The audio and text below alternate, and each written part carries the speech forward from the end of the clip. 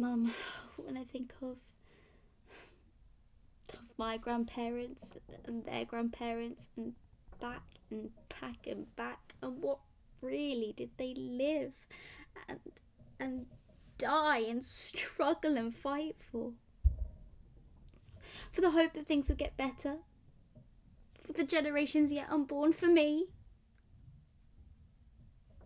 Because in that case, when that's the case, then their lives, their deaths, everything, it was pointless.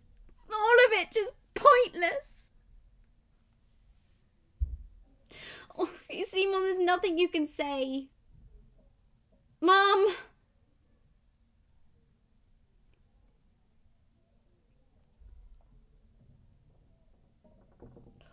Don't cry, Mum, please. Mum, I need you to listen to me. I need you to know this. I want to go back. I'd give anything. I want to believe in things the way I used to believe in them. The way I used to believe in things without even thinking about it. Without even knowing that I was believing. But you see, Mum, I can't.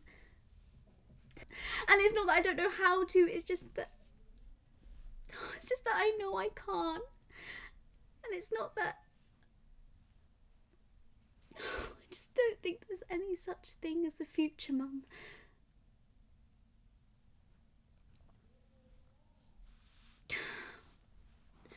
I think that life is just made up of moments, and outside each moment there's nothing else. And we have to believe that we are living in something bigger, something more coherent.